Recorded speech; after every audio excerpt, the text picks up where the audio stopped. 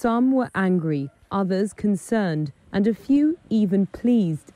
Indonesians had mixed views over the release of Islamic cleric and the suspected mastermind of the 2002 Bali bombings, Abu Bakar Bashir, after he served 10 years in prison.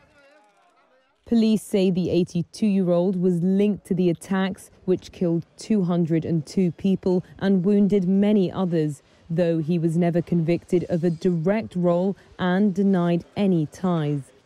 Reuters caught up with one survivor. Abu Bakar Bashir's freedom must remain under surveillance.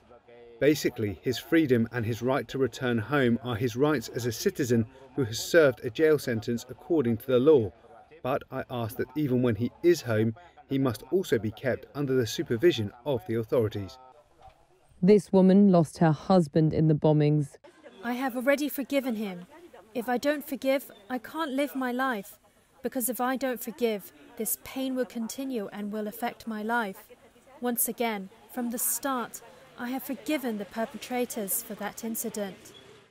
Bashir is regarded as the spiritual leader of a jihadist network with ties to Al-Qaeda, and he pledged allegiance to the Islamic State in 2014 while in jail. Indonesia's anti-terrorism agency said Bashir will undergo a de-radicalization program.